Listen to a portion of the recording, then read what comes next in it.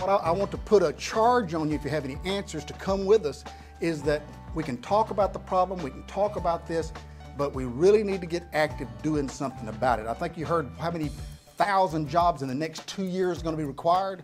I mean, that's not tomorrow or the next day, that's right now. We have tremendous growth planned in Texas. It's been occurring for the last few years. And so the legislature is going to have to do some things to make certain that infrastructure can continue to grow. We know that the Texas Railroad Commission needs additional FTEs so they can keep up with the growth of permit requests, of inspections. These are the types of things that are needed if we're going to continue to be the nation's leader in crude oil production and natural gas production and continue to meet the needs around the world.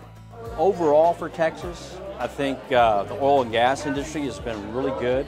It's brought in a good tax base for us, pretty much more than anything else, which helps drive Texas. On the renewables, it's something we probably need to look at because we are spending a lot more in subsidies with the renewables than we are with oil and natural gas and coal.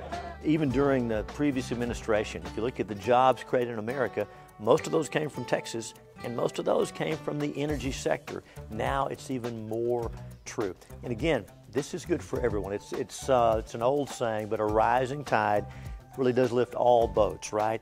More energy means more jobs. It means lower cost of living and higher standard of living. We're for that.